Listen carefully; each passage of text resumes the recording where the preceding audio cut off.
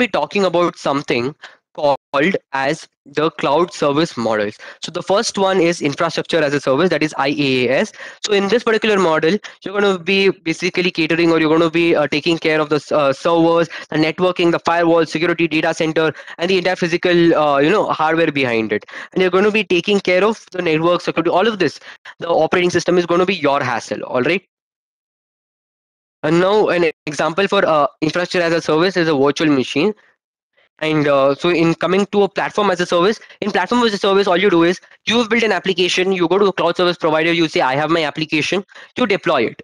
All of the other things behind the scenes are taken care by the cloud service provider. The servers, the storage, the networking, the firewall, the security behind it, the data center, the physical plan of the building is taken care completely by the cloud service provider. And also the operating system and the development tools and database management systems, and like all the business analytical tools that you would be required are also going to be taken care by the cloud service provider.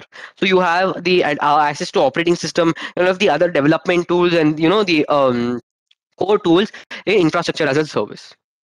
So in infrastructure as a service, you're going to be taking care of the servers, the network. So you're going to be taking care of the operating system, and you're going to be taking care of all the development tools. And the cloud service environment is going to take care of the servers. It's going to take care of the data and the data centers, the physical plant. And up to an extent, you're going to be taking care of the network and security, the firewalls, etc.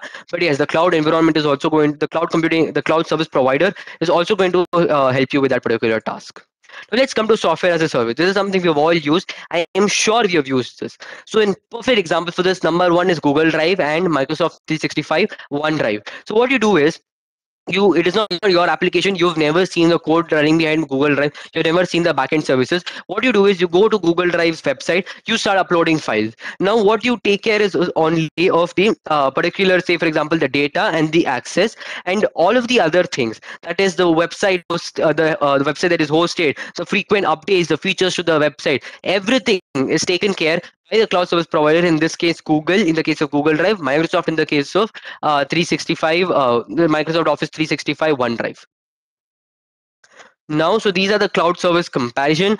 So in infrastructure as a service, it is very flexible. In PaaS, that we call this platform as a service, you can focus only on your application and deployment. You don't have to take care of the infrastructure. In SaaS, what you can do is you have a pay-as-you-go pricing model, and you just pay for how much you're using. If you're using 200 GB in Google Drive, you're going to be paying for 200 GB plan, and it's going to be based on a subscription model. So this is a shared responsibility model. As you can see, in software as a service, you're going to be paying for the data, and you're going to be managing the access. Data that's going to be uploaded onto Google Drive is yours. The people who can access it, you are going to decide through the share option whether you want to share it as a link, whatever. Now, there's also another concept called serverless computing. In serverless computing, instead of paying for those resources, okay, and if, say, for example, you have a virtual machine that is like a virtual computer that is up, say, 24/7, so you're going to be paying for that virtual machine 24/7. Instead of that, doing serverless, if you have a block of code that runs only based on an event, instead of you paying for checking that event as well, say, for example, a tweet, you're going to be doing this hands-on in a couple of minutes. So say for example, there's a tweet that someone tweeted with a particular hashtag, you want to capture that tweet.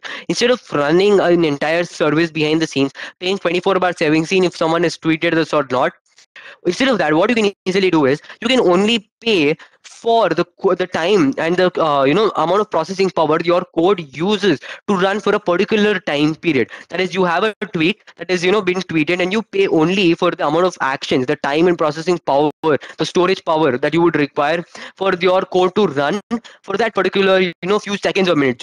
You're only going to pay for that, and that's called serverless computing. In Azure, you have something called as Azure Functions and Logic Apps. Now, the security measures for applications on the cloud. Number one, the data breaches are avoided by encryption methodologies, and also it secures important data. Threat detection, fraud prevention, cyber security frameworks, network monitoring, and also endpoint monitoring are some of the services that are implemented by the cloud vendors, that is the cloud service providers, to ensure the security posture of the company's technical environment.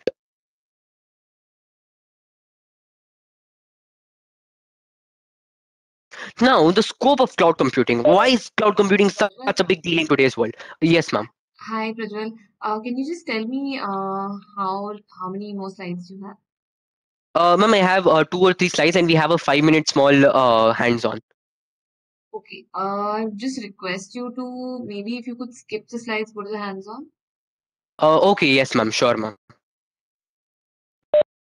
Okay, so one second.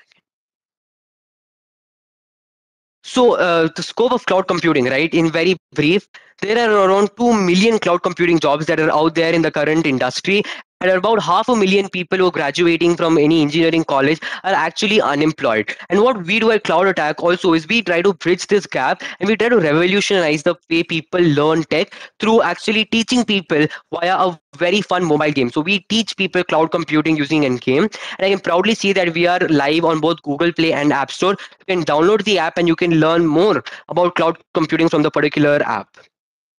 So now let's move on to the hands-on very quick. So the first hands-on is going to be actually hosting a website on Azure Cloud. So I'm going to be just sharing my another screen here.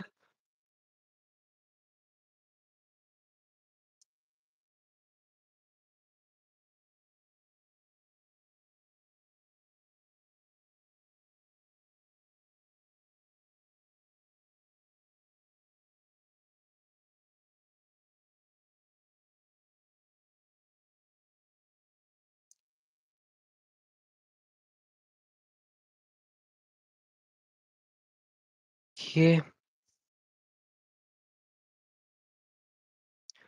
So here I have logged on to something called as the Azure portal. So this is the portal behind Azure. All right. So now what I'm going to do is so I have logged on to this, and in the particular document you can see how to create an Azure account, and you can also look into how you're actually going to be able to deploy the entire website. So I'll give you a quick hands-on here. So first thing I'm going to do is I'm going to search for storage here. Okay. So there's something called as a storage account. Click on it. It's going to load something as this. Okay. And now here, so just a second.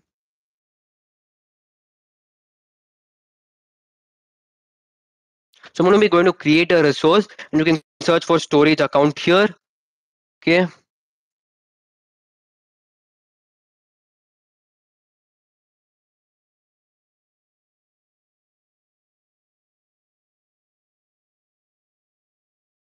So here you're going to click on storage account, and you're going to click on create. So you can read more about this. It provides very detailed information, and also the Microsoft official documentation provides a lot of detailing, information about this. So very fast, what I'm going to do is I'm going to configure this for me. Okay.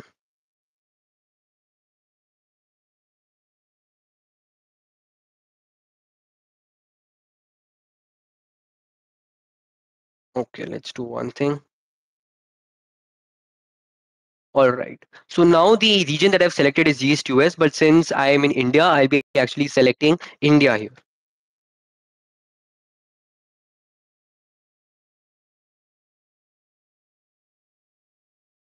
Okay, so I'm going to be selecting South India. So that's the region I'm selecting, and I'm going to be going with the standard one.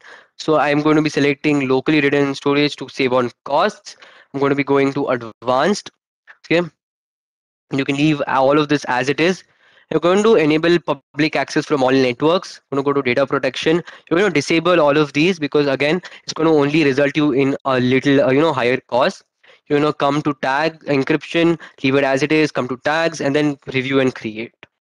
So here it's running something called as a final validation, and once it approves of this, I can easily create this particular resource. Here I have it. So it's initializing deployment, and it will be created within seconds. So as you can see, I do not have any cloud computing. I do not have any infrastructure with me. I'm sitting at home. I just created a storage account. I created a place where I can store data.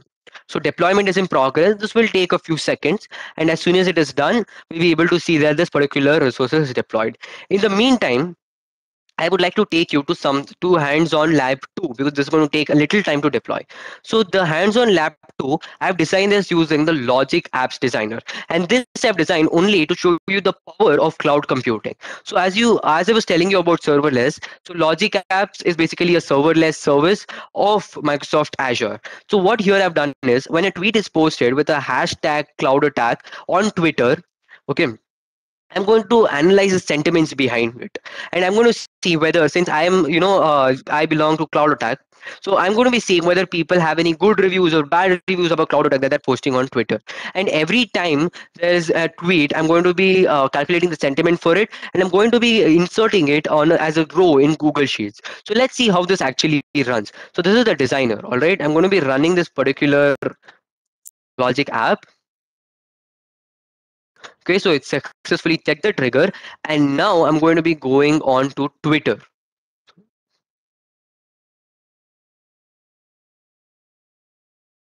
Okay, so one more good thing is our storage account is also configured. Now what I'm going to do here is on my Twitter handle, I'm going to go with hashtag cloud attack. Say for example, is an awesome app. All right. So hashtag cloud attack is an awesome app. I'm going to be tweeting this particular tweet on my Twitter handle, and I'm using the hashtag cloud attack, hashtag that I had mentioned in the logic app. So I've tweeted this out. Okay. Okay, let's just change. It's an amazing app. Okay, so I have tweeted this. I'm going to come back here. I'm going to do something called as, again, I'm going to just run this particular trigger. Okay, so it's successfully checked it. And if I come here, you can see my Twitter ID is NH Prajwal. The tweet that I had tweeted was nothing but hashtag Cloud Attack is an amazing app. Sentiment positive. This means that this is a positive statement. This means that I, as a customer, I'm happy with it, and it gives me some other details as well. So this was the power of cloud computing. Sitting at home, I can analyze the tweets that people are doing about my company, about my services. I can see whether they are happy with it or whether they are not. And now, since our storage account is configured, we'll actually host our website as well. This is hands-on one. So now I'm going to come to containers.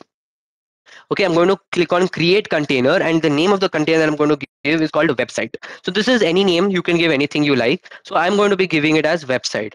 So I'm going to go to this container. So I'm going to come back, go to resource.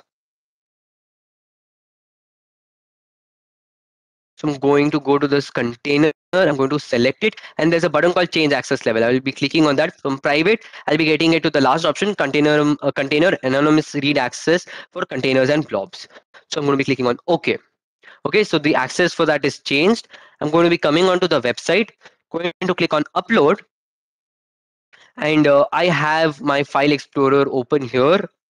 So in the particular document or in the website of Tinkerpreneur, you're going to be easily able to find this particular index.html file. You can download it. Now the name has to be index.html. I'm going to upload it. What if I tell you just by this much, right? This took me seconds of time. This web page that I uploaded, right, index.html, it's live. I can actually share this link with you guys, and you can actually go ahead and view this website. So what I'm going to do, I'm going to click on the file. I'm going to copy the URL. I'll open a new tab, paste this URL. There we have it. My website is live, and I tell me I've just hosted my first website on Azure Cloud, and I can install the Cloud Attack app for much more fun experience. So this is a small web page. It is live on the storage account. Yes, it's not my domain, but I can also change the domain. I can attach it to a www.com domain, whatever I want, and just in seconds. Okay, without having any servers behind me, without even having any IT infrastructure except a computer and an active internet connection, I was able to do two things. Number one, I was able to run an AI model, a sentiment analysis model, through which I was able to see whether the things that people are tweeting about my company is positive or negative. I was able to actually host an entire web page on the Azure storage account, and I was easily able to actually generate a public URL that anyone, perhaps anyone, can actually use, and the entire world can now enjoy this particular website. So that, my friends, was the power on cloud computing, and that was the session on cloud computing. So I thank each and every one of you for your patient listening, and I would entertain any questions that any of you have, and I would be more than happy to answer any questions on cloud computing. You can leave them in the live session chat or also in the comments of this particular video. Thank you so much. Much, Prajwal. That was really a delight to listen to you talk so passionately about cloud computing. I'm sure, with the basic steps and the basics that you've explained, many kids will now start understanding cloud computing and learning it, applying it, even use the Cloud Attack app and that you've made. Thank you so much for your time and for sharing the content for this. From on behalf of Hotel Innovation Mission, we are really proud of you and we thank you for this. Thank you so much. Thank you so much, ma'am. And I would like to thank AIM and Nitya together for this wonderful opportunity. Thank you so much. Thanks, Prajwal. Have a great evening. Bye. Have a great evening, ma'am.